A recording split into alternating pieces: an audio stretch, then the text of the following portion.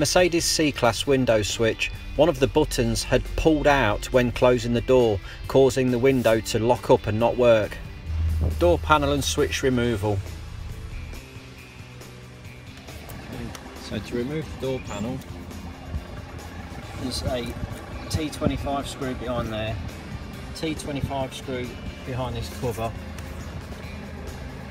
which sits on there, and you literally just put a screwdriver in and pop it off.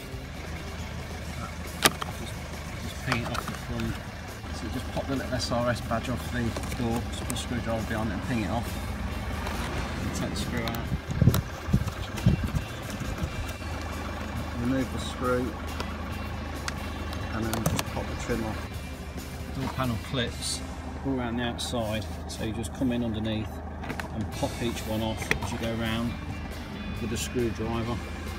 So when the switch is in the back of the door, this slider thing, you just pull it up, and then the whole switch assembly comes out the back of the door panel. This little cup here, you just pop a screwdriver below that. Below that clip there, and ping that off, like so.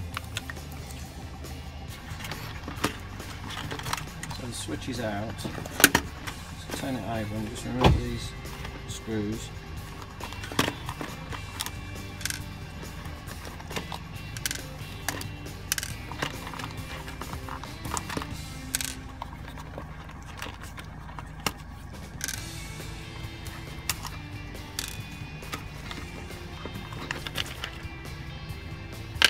And then just by putting a screwdriver underneath this board and just prising it up at the side was enough to allow the button to pop back down again.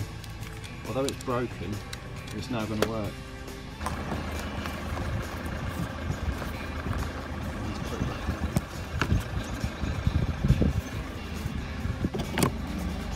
Again, put it back on again.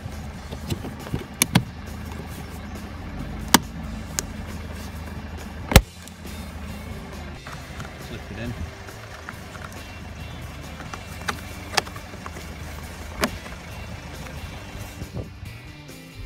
After reassembly, the switch worked well enough to get the window back up again.